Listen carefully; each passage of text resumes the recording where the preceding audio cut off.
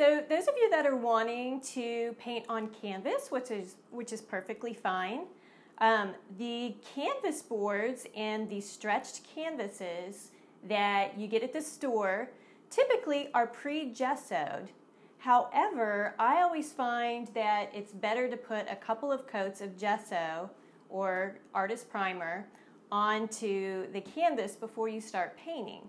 And one of the reasons why I like to do this is because sometimes that texture, the weave of the canvas, is very absorbent and it'll suck the paint into the weave of the fabric. So you really don't want to be wasting your paint and having to layer, more than you need to.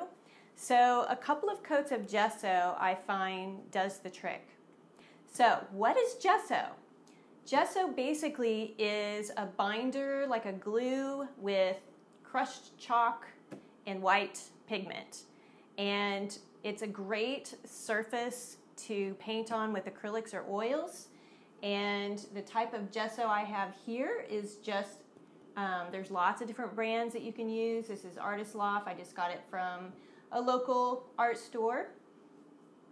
And this one comes a little bit thicker. You can get it in more of a liquid, and you can get it in a thicker plaster. This is a little thicker, plus it's old, and it's been sitting for a little while, so it's actually thickened up some. So I went ahead and took the liberty to thin that down just a little bit. Okay, so you can see the consistency of that. It's almost like a glazed icing. But anyway, so what we have here, I've got a little cup of water in case I need to water that down some more or dip my brush into it to make this go on a little bit smoother. I just have an old chip brush. You can use a trowel if you want to. These are just some different sized trowels. And then I've got just a rag handy and also a sanding sponge. So you can use sandpaper too.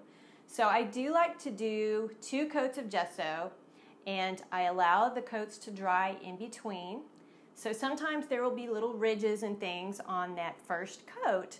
So once that's dry, I'll take the sanding sponge and just knock those ridges down. Doesn't have to be completely 100% smooth, but it just really depends on what you want. You may want to have a textured surface. So in that case, I would suggest getting a thicker type of gesso or a modeling paste or something, and you can actually build your texture up if you want to before you start painting. So I like to paint on a smoother surface. So I am going to go ahead, let's just pour a little bit of this out onto our board. Okay, we don't want to get too much because I do want to work with thin layers. So you can either come in with your trowel and you can kind of move that around a little bit first. I like to kind of get that to kind of cover all of the board as much as I can before I go in with my brush. So it's a good idea to have a tablecloth or something underneath your surface because it does get a little messy. So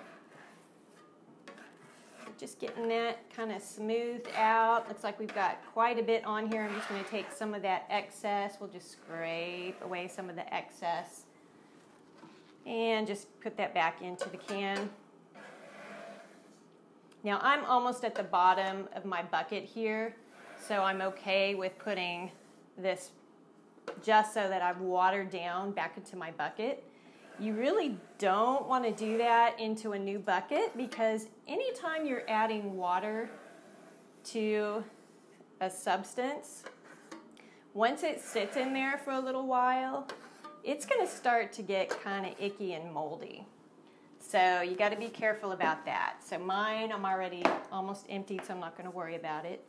So now I'm just going to smooth this out, just moving the brush all different directions, knowing that I can come back in and just sand down these ridges. So it's really going to kind of self-level. So I don't have to worry too much about being real perfect and neat with it.